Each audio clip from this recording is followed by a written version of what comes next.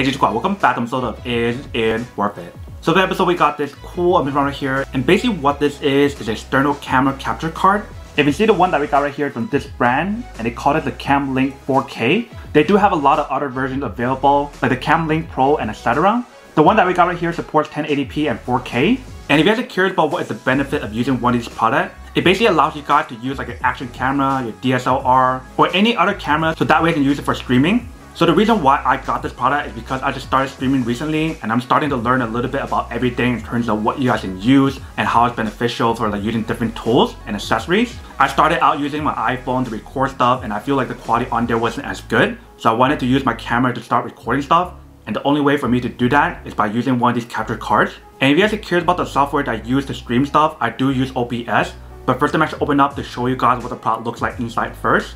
So once you guys take it out, there's a box inside. And once you guys open up, this is what the inside looks like. So inside they do provide guys this USB cable. They also provide guys a little sticker. And they also provide guys a user manual to teach you guys how to use it. And then last but not least, we do have the capture card right here. You may see how it's labeled CamLink. And then this part right here is USB, where the other side is HDMI. So when you guys use this product, you do need to use like an HDMI cable. And I do have an HDMI to micro HDMI cable. Let me just show you guys what I mean. So see right here, we do have the HDMI to micro HDMI cable. You can see from this angle, you can see what she looks like.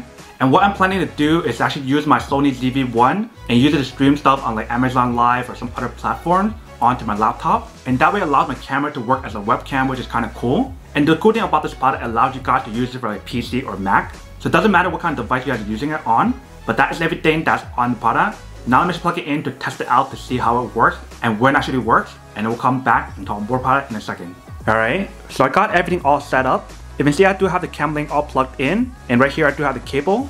And for the cable I have it plugged into my Sony ZV-1. So if I look at my laptop, I do have my OBS on. And right here I do have the camera setting, so if I click on it, I want to click on device. Then I want to click on CamLink 4K. And you can see the image on here projected from the actual camera. And the cool thing about using a professional camera is the fact that the image quality or the video quality will look a lot better than what you guys are using on your phone or even from the laptop camera. So I changed the camera on here. Let me show you what it actually looks like.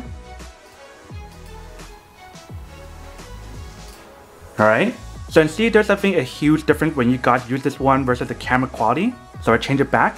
This is what the product looks like.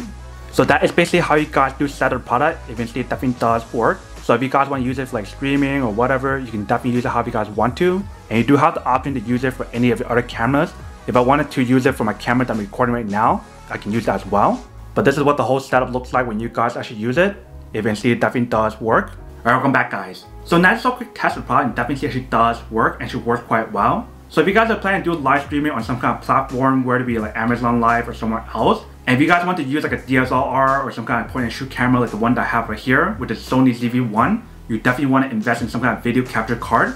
Whether it's this one or other one out in the market, that is up to you guys. There is plenty of other cheaper options available, but I went for this one like I mentioned because it is a well-known brand. But you see when you actually use the product, it definitely works pretty well. So now I can start doing live stream with my Sony ZV-1 camera or my DSLR camera, and the list goes on.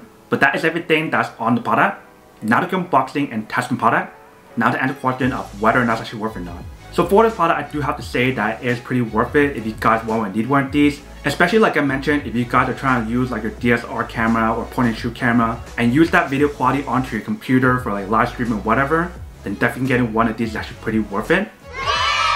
But then obviously for those of you guys who don't want or don't need one or having one of these, then obviously don't buy one and save your money for something else actually do need.